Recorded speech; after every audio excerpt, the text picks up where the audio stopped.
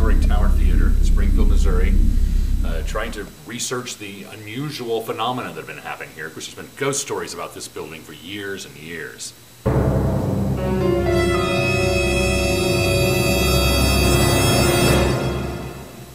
Do you sense anything? You know, I don't know if you can smell this or not. But you can smell popcorn. That is a smell that's been identified in this area, yes.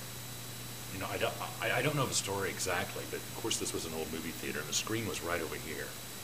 And there's all kinds of stories of things that have happened here.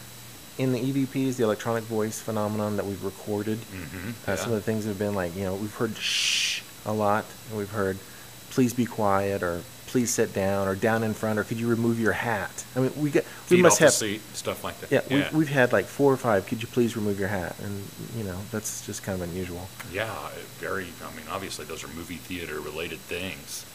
I really don't know the entire history of this building. If there's any kind of incidents in here among the living, but most definitely you can still feel the presence. Yes, Spank. One of the things that we know that there is an older gentleman, the spirit of an older gentleman here, but also we've detected what might be like a 4 to 9-year-old little girl.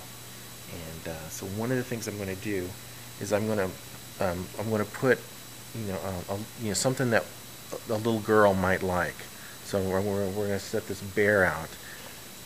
You know, just to see, we're going to leave the cameras on it, some motion detectors, and see if there's anything that over the course of the night, if anything happens, you know, I'll lay it on the ground, you know, and leave it there and see if the spirit of a girl might come along and, you know, pick it up or something happens. Let's get it done. All right. You know, I mean, it's really amazing. It amazes even me. I can't believe what we were seeing here and feeling and smelling. I know. I mean, smelling the popcorn is just too bizarre. Right. I think we've really got to something. Okay, I don't know about you, but I'm exhausted. It's probably like, what is it? Got to be like 5 o'clock in the morning. It's about 5 in the morning now. Okay. Well, get some rest, and we'll check and see what all this stuff looks like tomorrow. Thanks, Mike. Very good.